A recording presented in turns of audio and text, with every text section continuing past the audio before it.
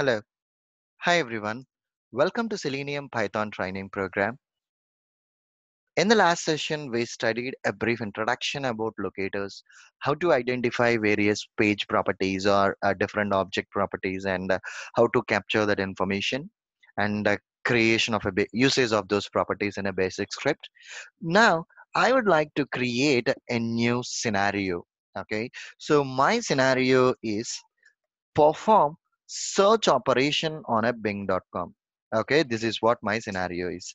So the steps what we need to do in achieving this scenario is open the browser, open the bing.com application, identify property for the search field and use it in the program and use a desired command to perform it and identify the property for search button and use a desired command to perform this operation. Okay, so these are all the four different steps which we people need to follow in achieving this scenario. So what I am going to do right now is, so let us, so what exactly the best practice I am going to explain you now. So before jumping on automating any scenario, so what we need to do is we need to verify that the scenario manually first. This should be a first step. Once after we verified the scenario, then we can perform the further operations. So on my browser, I'm opening the bing.com and I am entering some name and I'm clicking on a search button. That's it. This is what my scenario is. And I verified that scenario manually. Good enough. So go back here. And if you switch back to the steps, I know the command to open a browser, which is webdriver.chrome specifying the exe file location, will open the browser. And even in the last session, we studied in order to open an application, driver.get command, and for which you need to specify the application URL which you want to open, which can be done. So I know how to handle the first two steps. So let us create a new program and place these first two steps there. So I'm creating a new Python file demo3 and here import, okay, from Selenium import WebDriver. This is the first thing. And then driver is equal to WebDriver.chrome and we need to specify the executable file path. So I have already used this line in a previous script. Copy that line and paste it out over here to save my time. And after that, I need to use a get command. So driver.get and specify the application URL www.bing.com. I have specified the URL. So we are done with the first two steps. Then the third step is identify the property for the search field. How to identify a property for any object we studied earlier. Right click on a desired object and choose an inspect on that object. Automatically corresponding properties related to that object will display, and this object has an id, class, name, these many properties. Among all these things, I am preferring an id property. Double click on that id and right click, copy the property. Now switch back to your program. Driver dot, so we need to use a find element, as we have already studied which command we need to use in order to identify an object. See here, find element. See this command by id. We have an id property, so I'm using this one. And in the double quotes, specify the id property. So driver dot find element by id is a command which will be identifying my object, which will be identifying my object. And once after we identified our object, as per my step 3, it needs to enter a value into a search field. So or else enter a value into that field itself, right? In order to enter a value into that particular field, we need to know which command we have to use. So here I'm using a dot, and let us see the commands whatever we have. Clear. I don't think it's the valid command for that. So I'm just typing here, and we have a send keys command. Send keys is a command that we are using in WebDriver in order to enter a value to a particular text field. Send keys to enter a value to a text field.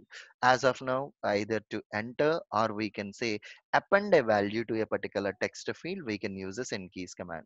So go back here. I'm using Surendra, and I have okay, I'm using Surendra, and I entered my value. So just okay. So once after we entered a value, the next point what I need to do is, okay, once after we entered a value, if you switch back to the steps, we are done with the third step. Now switch to the fourth step. Identify the property for the search button. So right click on this search button, inspect, and it has some for property whatever they have a given label equal to for, and it doesn't have a default properties. In this situation, I am writing down my xpath.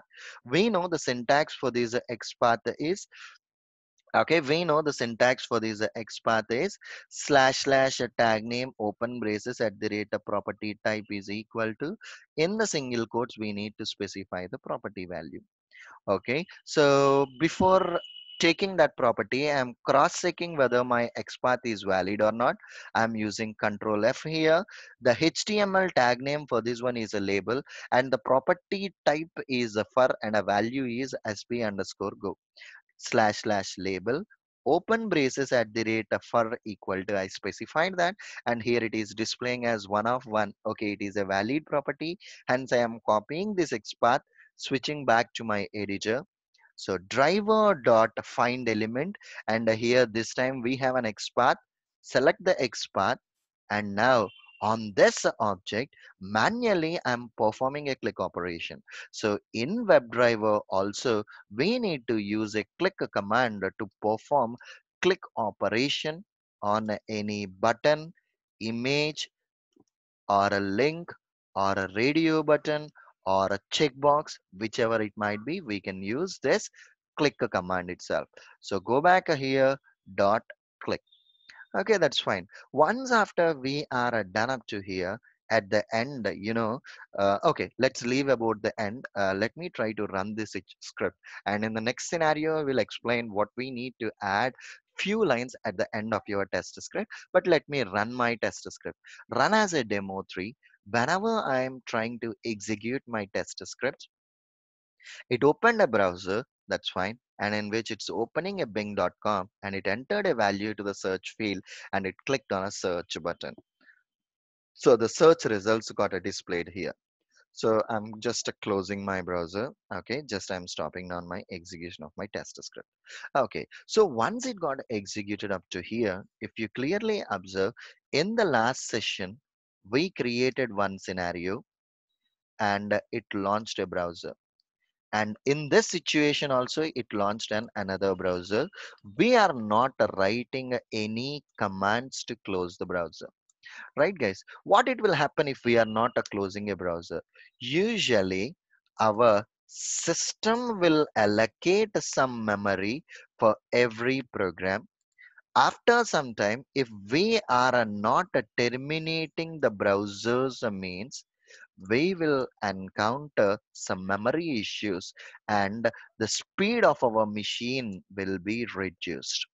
Okay, to get rid of those issues, at the end of every program we are using a quit command. What is the significance of a quit command? Means it will close the browser, and it will release the memory which is allocated for that program. And directly, once after, okay, let me run my script this time and see. Run as a demo 3, run this a demo 3. It launched a browser, it opened, it should open the bing.com application. It terminated the browser. I didn't see whether that action got performed or not. So that's the reason, before using a quit command, we use a time dot sleep. Okay, we use a time dot sleep for few seconds. So time is the one which we are using this in Python to specify certain amount of time, and it is asking import to time. So I have imported this time directly. See, on top of my test script it should have a import to time.